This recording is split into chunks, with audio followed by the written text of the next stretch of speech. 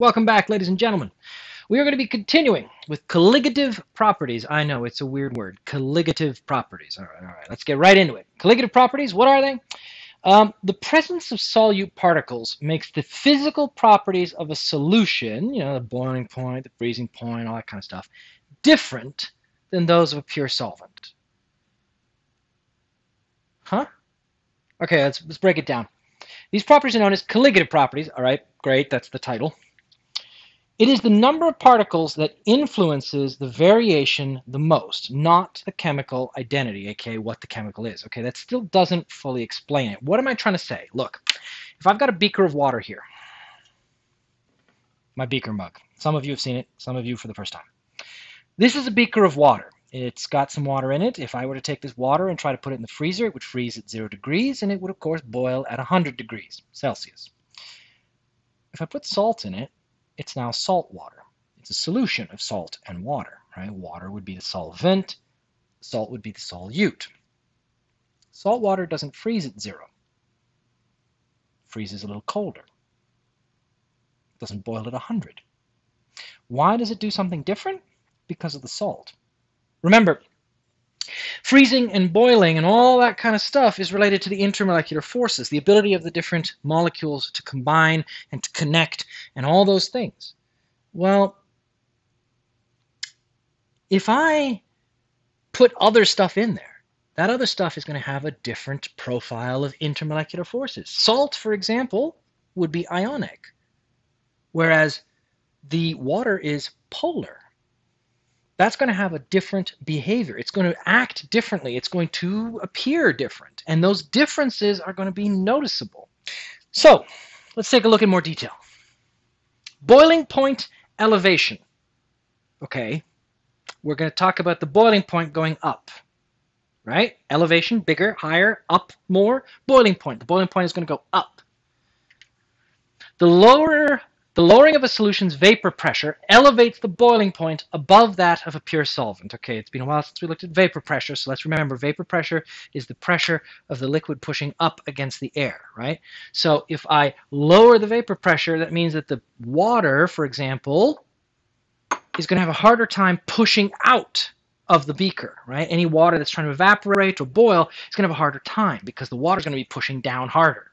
So it's attempting to escape. Why would the vapor pressure be reduced? Well, again, let's think about the physical properties of matter here. Polar bonds, like between water and water, are strong, but they're not as strong as ionic bonds. So if I've got like a water here and an ion here, these two are going to be pulled together even tighter. So by putting salt in here, I end up pulling everything in even tighter because the strength of those attractive forces is greater. Now, if it's greater, that means that there's harder for particles to escape, right? Because as they try to escape, they get pulled back in. So it's kind of like if it was a hot day out, right, everyone spreads out. But if it's a cold day, everyone's going to get in close together for warmth. Maybe not so much today. It's unseasonably warm around here for some reason. So what we're seeing here is that when they all pull in tighter, it's harder for an individual particle to escape, right? Because they're trapped inside of a little cage. That means that in order for them to escape, I have to give it more energy than normal. So the boiling point elevates. It goes up. Remember that the boiling point of a liquid is the temperature at which the vapor pressure equals the atmospheric pressure. The pressure where the water pushing up or the water vapor pushing up is equal to the air pushing down. A solution does not boil when it reaches the solvent's boiling point because its vapor pressure is still lower than the atmospheric pressure. So as I just described with water, the water is going to be held in tight so it can't escape, or the particles that normally could escape cannot. Continuing here, the higher the temperature is needed to raise the vapor pressure to equal the atmospheric pressure. So you got to raise it up higher. I almost said the sentence right. The boiling point of, for example, sodium chloride is 100.51 degrees Celsius. Why 512? It's not a big difference, but it's more because, as I said, the polar ionic bonds are a little bit stronger. Now, if I were to make it even more concentrated, right, if I put more and more salt, then it would be higher and higher still because you get even more ionic character in the bonds, which makes it tougher, harder for it to pull apart.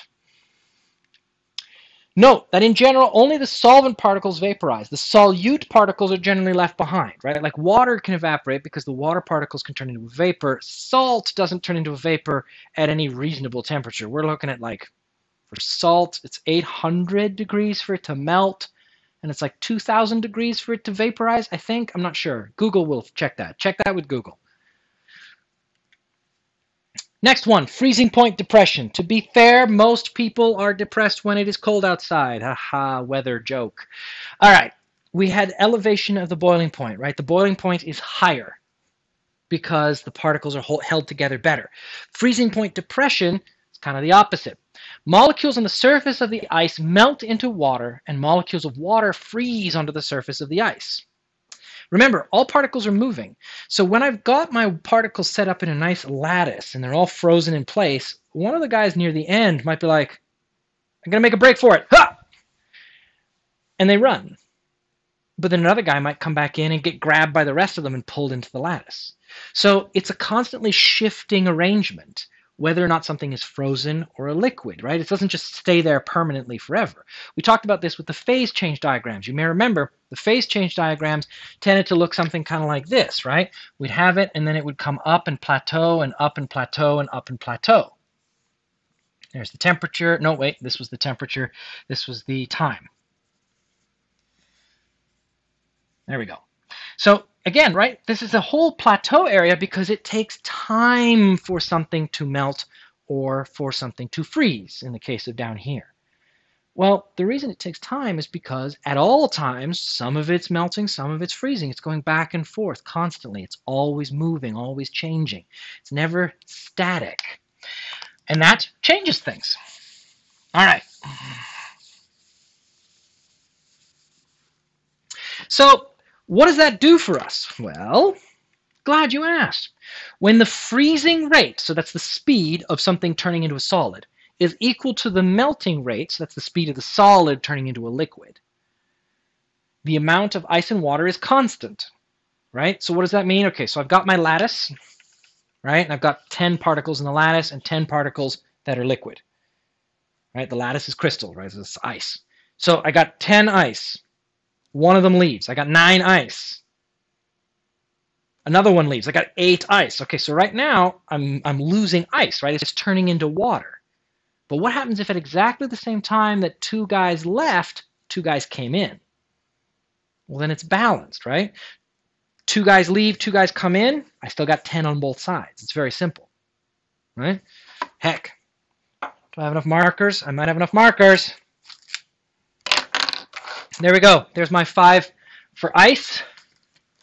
And here's my 5 for water. Literally as I described, 2 of them melt away. They turn into water. But at the same time, 2 guys move over. I still got 5 and 5.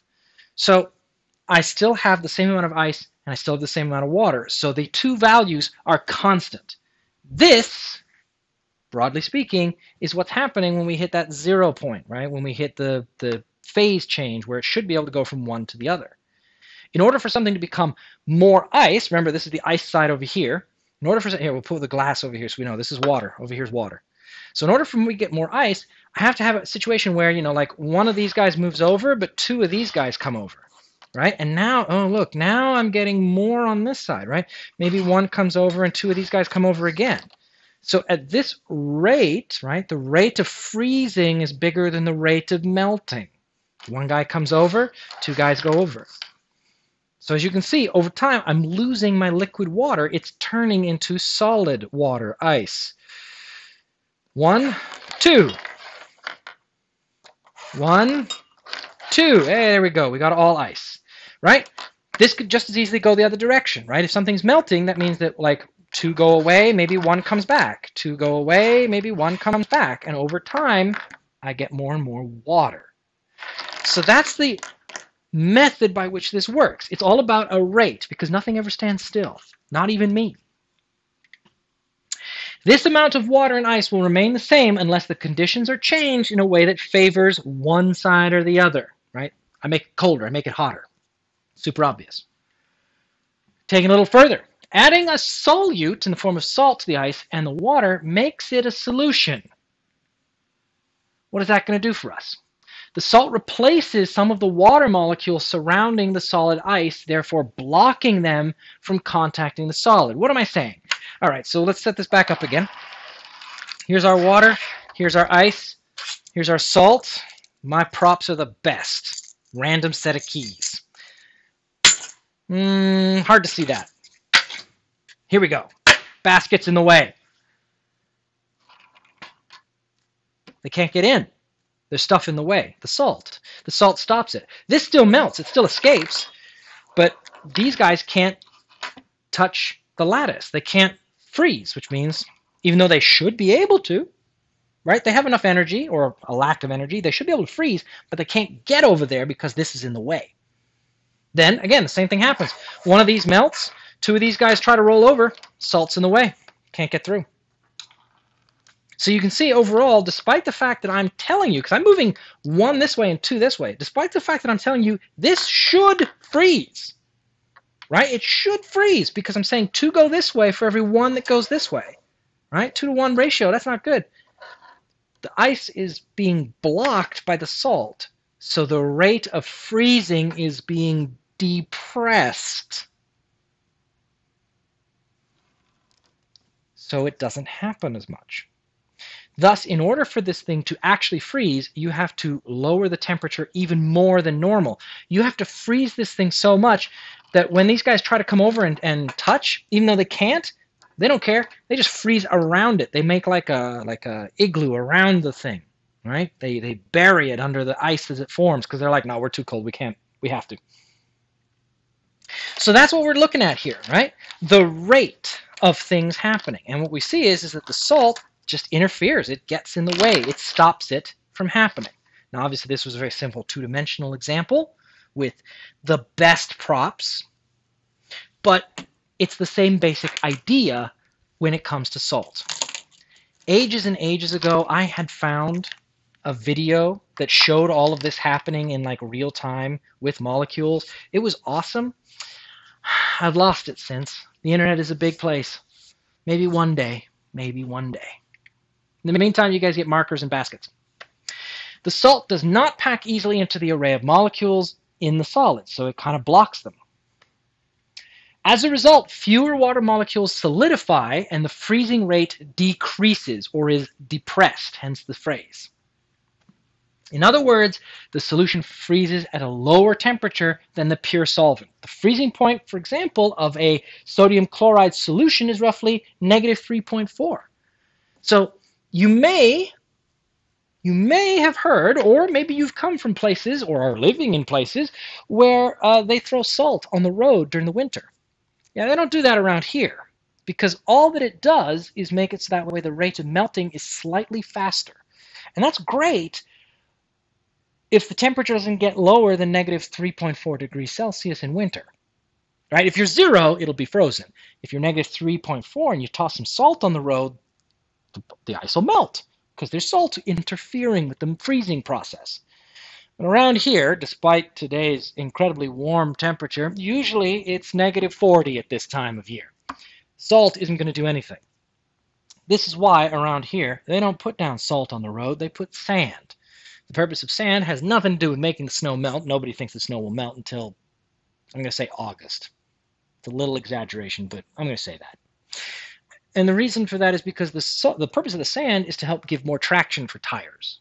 So as a result, our roads are covered in sand during the year, and then we end up, clearing the road and throwing the snow on top of the boulevard or the sidewalks, and there's sand everywhere. But other places in the world, they use salt, which means that their boulevards and sidewalks get painted white with the leftover salt. Because again, remember, as we talked about later, when this stuff eventually melts in the summer months, it's not going to have the salt dissolve / melt away because it's not hot enough. Nowhere gets hot enough to melt salt. Well, hopefully not. So all aqueous solutions display this freezing point depression, aka anything dissolved in water. So anything that interferes with the ability of stuff to freeze by just throwing it in the way. It doesn't have to be salt, but salt is one of them. Easy to do. Salt water's everywhere. But we could do anything. The more salt present, the greater the depression of the freezing point.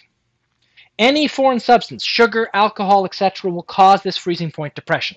So, for example, this is why alcohol does not freeze at the same temperature as water, even though alcohol is almost like drinking alcohol, as we have discussed in the organic unit.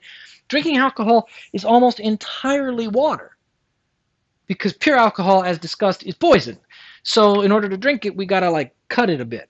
So it's almost entirely water. So like a beer might be 5%, say. A 5% means that 5% of it's alcohol, the rest 95% of it's water. But it doesn't freeze because of freezing point depression.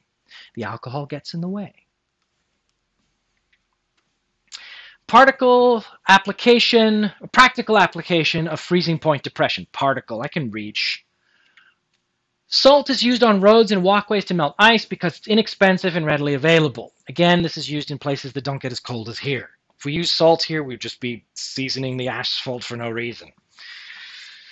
Ethylene glycol is the main component of antifreeze and airplane de-icers. It's another compound. It's even stronger than salt. It's a little more toxic, just a little bit.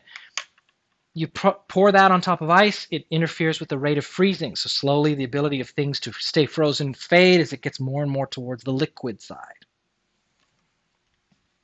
To survive in the Arctic, many fish and insects produce a large amount of glycerol, which lowers the freezing point of their blood. So their blood is ice cold. Technically, it's below ice cold, and yet it's still a liquid, all because of the glycerol, a naturally occurring organic version. So there you go. Freezing point depression allows us to mess around with things and keep things liquid when we want them to be. Boiling point elevation lets us stop things from boiling too soon. Both of these are useful properties of solutions. And that's about it. Colligative properties are pretty straightforward.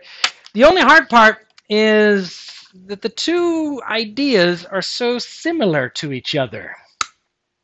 Similar, you say? How can they be similar? Well, here's the thing, right? We just spent a bunch of time talking about freezing point elevation, and it all makes perfect sense, except that we weren't talking about freezing point elevation. We talked about freezing point depression, because it's cold out, and we're depressed when it's cold, freezing cold. We talked about boiling point elevation, not boiling point depression. Why am I doing this? Why am I mixing up the words? Because I'm trying to demonstrate that it's very easy to get them confused. So remember, a little mnemonic to help you remember. When it's cold out, you're depressed, freezing point depression. Boiling point elevation, when you're angry, your boiling point goes up. The freezing point one's easier. Make sure you don't get them confused. It's very easy for people to do. It happens all the time. And that's where I'm going to leave it. When I see you guys next time, we'll be doing concentration. Probably the single most important part of the solutions unit. Till then.